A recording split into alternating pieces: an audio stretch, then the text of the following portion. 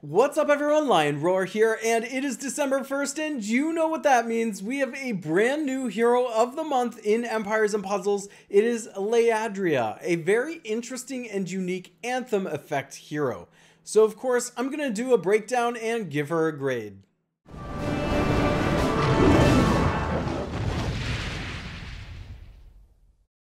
But first, download Gemstone Legends, a mobile RPG puzzle match game. Use the link in the description to start with free stuff, including a bonus hero. Alright, so it's been a very long time, or actually, I don't even remember if there's been a time that we've gotten a hero of the month that has an anthem effect like LEADRIA does. I'm going to talk about that in just a minute, but let's look at some of the basic stats and passives she has going on here. So of course, she's a 5-star nature hero, and she is of the cleric class. The cleric class is not one of my favorites, but it's fine. Typically, if you're going to give emblems to her, it's just going to be for the stat boost, probably not for the actual cleric effect, especially because a lot of passives in this day and age are pretty good. So she's got boosted health from dead minion. This character recovers 50 boosted health when a minion owned by them is destroyed. However, I gotta say, 50 health is like nothing in this day, so that passive's not great. The second passive, resist max health reduction. This character has an innate resistance against max health reduction. Okay, so like the title of it, it's exactly like what it is. That's actually good if you're able to get a lot of max health increase, so that's fine. And it's a little bit sneaky in that it's hard to actually kill a hero like this. Sometimes you're just like wondering like, what is taking so long for it to die? So it's a sneaky kind of passive, but there's nothing too special going on with the passives. What we got going on for base stats, after fully leveling her when you first get her, are 832 attack, 916 defense, and 1623 HP.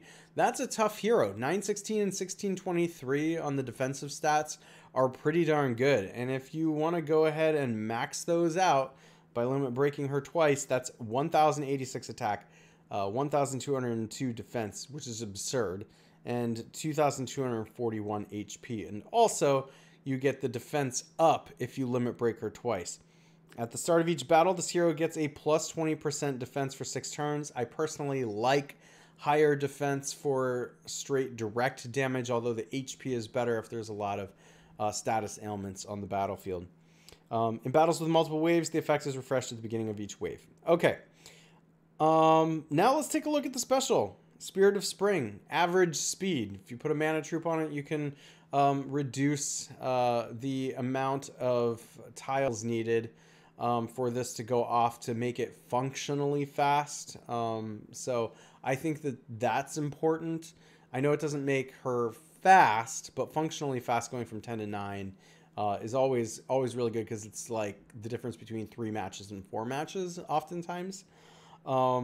And what this special does is summons a Spirit of Spring minion for all allies with 30% HP inherited from the caster. That's a pretty big minion. That's going to give her a lot of HP on top of the HP she already has. And everybody else for that matter. Those are big minions. But also, when summoned, the Spirit of Spring minion boosts 100 health for its owner as long as the owner has a Spirit of Spring minion. This effect can't be dispelled.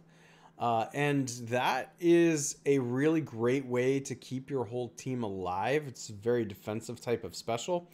But this is what I find really intriguing about this special. All allies' special skill deal an additional plus 20% damage for 4 turns. And that's where the anthem effect really comes in here. So for those of you who don't know, an anthem effect is something where everybody gets some kind of boost.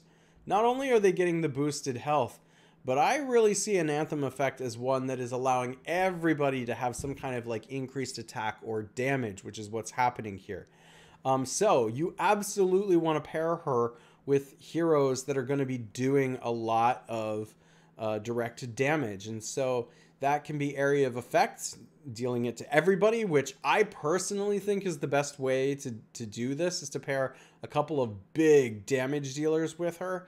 But it can be, I mean, if you have to bring a sniper or 2 along, it's fine. They're actually going to be dealing maybe just that last little bit more you seem to need with a sniper to actually take out an opposing hero. Because it's a hero of the month, you also get this elemental link that gives all nature allies plus 10% additional special skill damage for 4 turns. This effect can't be dispelled. So now we're getting extra special skill damage on top of it, which I think is really cool. I mean, this is an awesome Anthem effect, which I think is extremely valuable to your whole team. Where I think she could potentially come in the most use, and I think my opinion on this might differ from a lot of people, but it's really just Titans. I think you can take her along with an elemental defense debuff or regular defense debuff or maybe another attack increaser. And if you have heroes on your Titan team that are dealing direct damage, she's just going to increase it that much more. In which case you probably want to follow the sword path if you are going to limit break her and give her emblems. So I just to increase the attack a lot more because it would be useful against Titans. But I think the Anthem effect could also be really good in farming. I think it could be really good in events. But here's the thing, and this is where my opinion on LEADRIA really takes a turn. And that is that she doesn't do much more than the Anthem effect. And Empires and Puzzles has been around a long time. There's a lot of really powerful heroes now that you've got to do more than just give an Anthem effect to your team.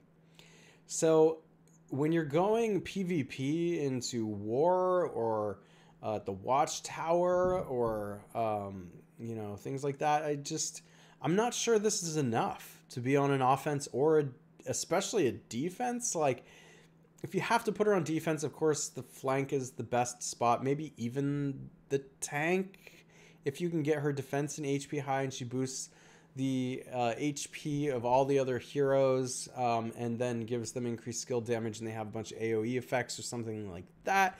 That could be fine. I can see ways you could, you know, absolutely synergize the defense for her, but the effect she has is just not powerful enough to be on any kind of A team or B team or anything like that, certainly. With really good synergies, maybe she could be on a C type of team.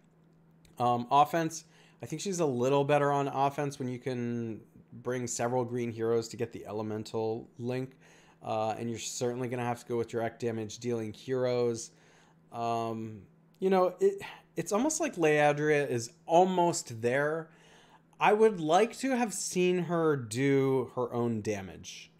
Maybe the minions or something like that, dealing some kind of big direct damage. And I don't know, like, she's just missing something. I'd like to see her do more to advance the strategy of the offense rather than just Anthem.